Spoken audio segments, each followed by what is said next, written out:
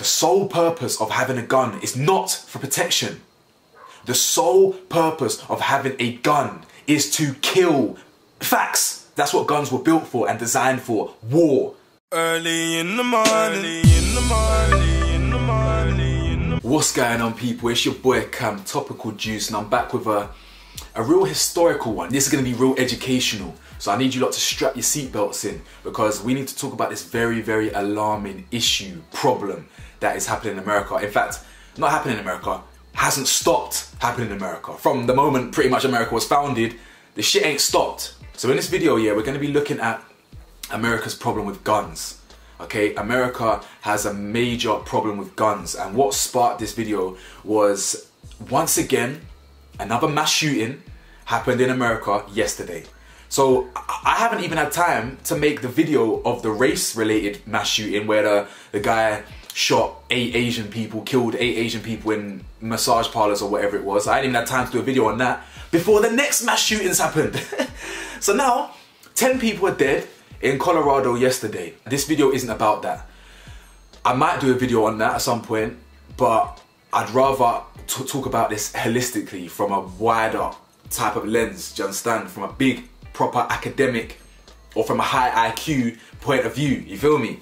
So listen, without further ado, let's get into this video. Like the video for me, hit the bell to be notified for me, smash the subscribe button for me, and the rest, man. Yeah, I appreciate you sticking by this video, watching it all the way through to the end. Appreciate you joining the community, and thank you. So let's get into this. Now, shootings and mass shootings in America is as common as pop into the shop. Like, people die so often due to people walking into shopping centers, schools, places of work, and unloading, emptying clips.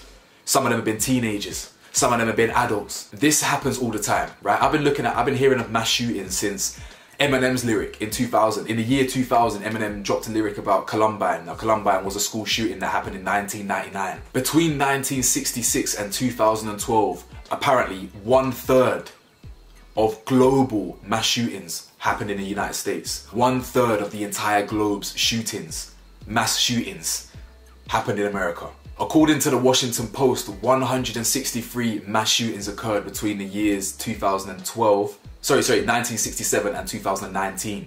And I was telling my mum about it, and she was asking me about when the first mass shooting was. So I whipped up Google, as you do. I've gone straight onto Wikipedia, and I've seen that the first mass shooting in America was 1920 in Hawaii, I believe it was. Or was it Chicago? Oh no, Florida. So Florida, the first mass shooting in 20th century, November the 2nd, 1920. 34 to 37 people died. They don't even know. They don't even know back then. Next one, 1921. Next one, 22. Next one, 24.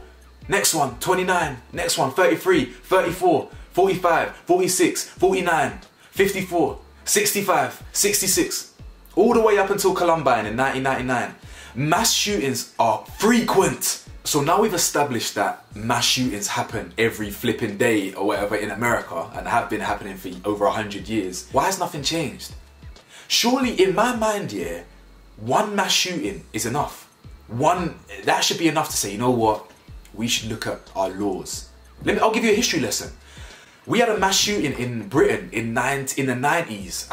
Hold on, I've forgotten what it was called. What was it called?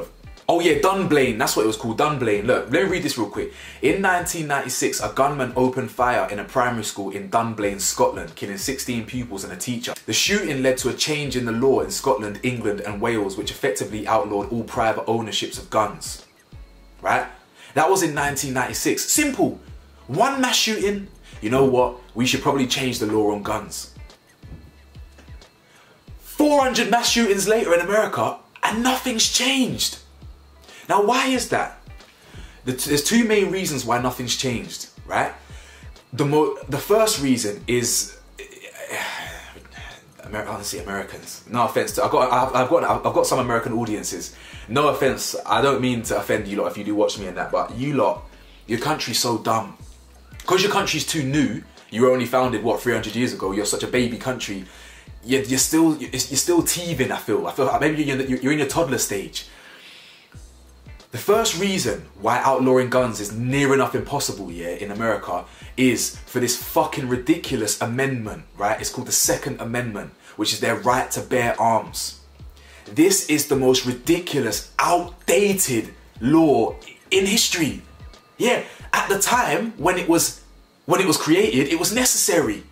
The right to bear arms. We're talking about 200-300 years ago, or whatever, when they're fresh out of a war with Britain, or fresh from a war of independence. They're a brand new country, fresh from a war. They need to pattern certain things. Yeah, it made sense then. 300 odd years later, when guns have evolved into semi-automatic, automatic rifles, shotguns, rocket launchers, this, that and the other, it doesn't make sense. We are living in a modern world now. It doesn't make sense to have the right to bear arms. That is the most stupid law I've ever come across. And that's the thing is about America, is that they're, by nature, they're so conservative, Americans. So the fact that there was a law 300 years ago, that means it's history to them. It's heritage. We can't, oh no, we can't amend that. No, we can't revise that. We can't change that law. It's 30. So that's the first big barrier. This stupid dated law of right to bear arms. Ridiculous. So dated. It's low IQ. Sorry, it is. Secondly, yeah, is the National Rifle Association, NRA, right? The NRA has its fingers in far too many political pies. It's too powerful. The NRA is far too powerful. The National Rifle Association, it funds campaigns of politicians. It sponsors politicians. If you know how the real world works, politicians, they go on campaigns, they want to get in office, right? To get funding for their campaigns, they might go to private investors or they might go to corporations, the same way McDonald's funds. It's the same way all these fast food restaurants fund Diabetes Association, Breast Cancer Association. How they're funding that, how there's a correlation between those two doesn't make any sense, but if you know, you know. If you don't, you know, I know these things because I've done my research. So the National Rifle Association, it has its finger, it pulls too many strings of politicians. So therefore, if you've got politicians that are put in place, helped funded by the NRA, they're gonna want to appease them. They're gonna want to bend over backwards for them.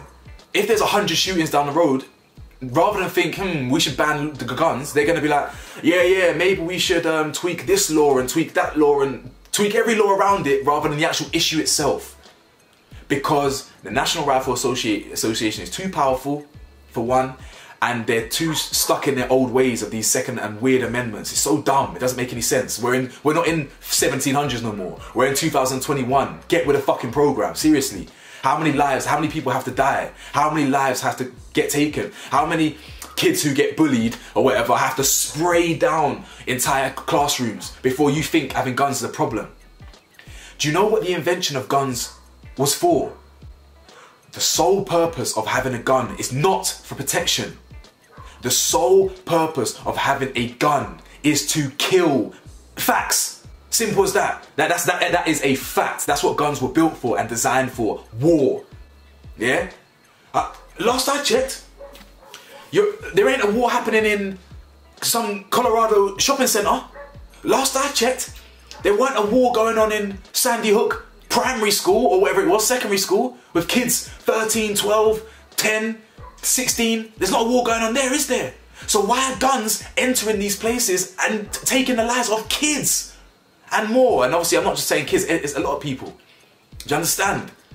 America has a very, very, very serious gun problem. And I don't understand how you don't see the correlation between, like, I don't understand, if there's a problem, find a solution. You've got about 1,000,001 problems and you refuse to find a solution. It's crazy. Now, check this. Because your boy don't just chat out of his arse, he does research. Check this study I found, where they basically found a list of all the shootings, or they did a research, or they did a kind of, yeah, research or whatever, research piece, of all the shootings that happened between 1982 and 2021. Yeah, okay, cool. So the most recent shooting, 10 fatalities, the Boulder supermarket shooting in Colorado, and it goes all the way down to 1982. But what they've done, yeah, in this sheet, what I'll do is I'll leave it in the description below, and I can't show you on screen because it just doesn't really work like that. So I'll leave it in the description below. Make sure you check this this spreadsheet out, yeah. They've done the research for you. They kind of categorize it into total victims, location, age, prior signs of mental health details. In the race section, they've got things like other. I don't know what other means. But the point I want to make in this section of the video, yeah, is the demographic of the shooters. Now, the majority of the shooters are white. Now, the reason that that's key is, and this isn't to cuss white people, because yeah, whatever, you sensitive souls, this isn't about white people being devils.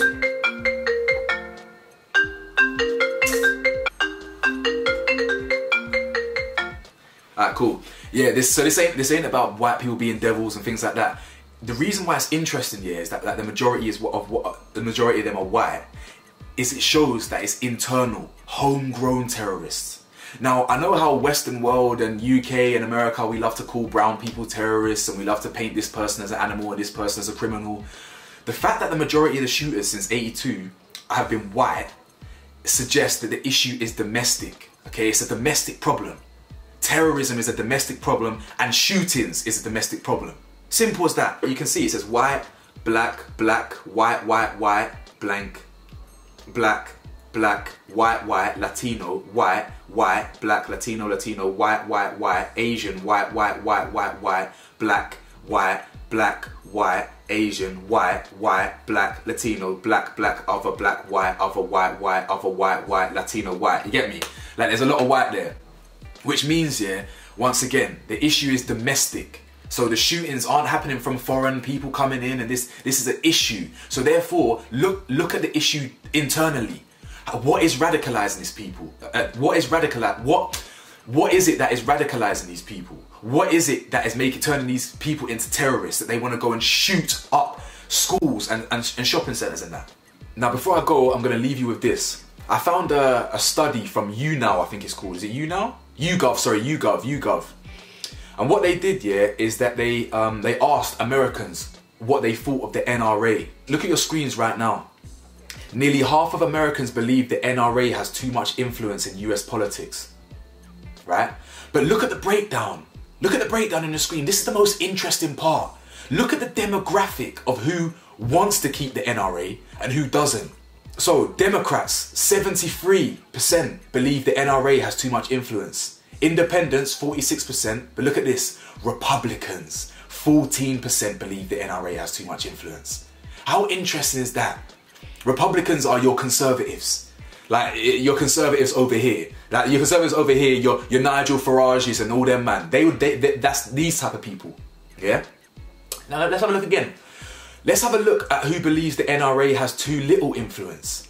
US adults, 9%, Democrats 2%, Independents 10%, Republican 20%.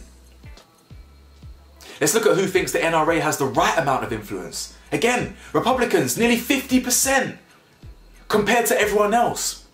And I'm sorry, yeah, I hate to paint people with the same brush, but I'm sorry, people who are traditionally conservative to that level, for me, a lot of them are so there's just so many, when people can't change and can't be open to see what's wrong and things like that, I've got a problem with that. And in my experience, most conservatives are racist, to be honest as well. Because the more modern we get, the more different cultures come in, and people don't like that. Conservatives don't like change. So when something is stepping on what they know and love, which is the history part and this and this, they hate change. Check this. Previous YouGov polling from September 2019 found that 43% of Americans thought it was accurate to characterize the NRA as a domestic terrorist organization. About 2/3 of Republicans believed that was a completely inaccurate characterization. What did I just say? I've only just found that quote, by the way. I only just found that quote. What did I say? What did I say 2 seconds ago? They are those shooters are domestic terrorists. There's a correlation. Why do you think the NRA don't want to fix them or whatever? Because I'm not saying the NRA fund these people. It's not that thing. But they share the same values. You understand? They got it's crazy. These shooters are domestic terrorists. The National Rifle Association is an association for guns that has influence in politics, that won't change its gun laws. Like, it's madness. Do you know what the NRA said to that statement? They said that that's absolutely ridiculous. You're challenging our Second Amendment. Rah, rah, rah. What did I say? What did I say about the mentality, deeper psychology? Conservatives and the right to bear arms and the amendment and how they don't like change and how they're fucking terrorists. And it all ties into one. And the thing is, when you're someone like me who's far too perceptive for my own good, I just use simple logic and simple emotional intelligence. it's very simple to see what is wrong with that country and what's wrong with the gun system out there and what is wrong with things. The fact that nothing's changed says all you need to know. It is clear as day there's an issue. The fact that nothing's changed, what does that tell you? That the wrong people have too much power and too much money and too much influence, because that's the reason why nothing's changing. Because if the right people had the right influence and the right power, the laws would have changed by now. So listen, I hope you enjoyed the video today. Let me know your thoughts in it. I thought that was a pretty damn good video on my behalf actually, and I'm still filming it. I ain't even edited yet. I feel like I delivered that well. Anyway, let me know your thoughts below. Like, comment, subscribe, and yeah man, see you soon. And then peace.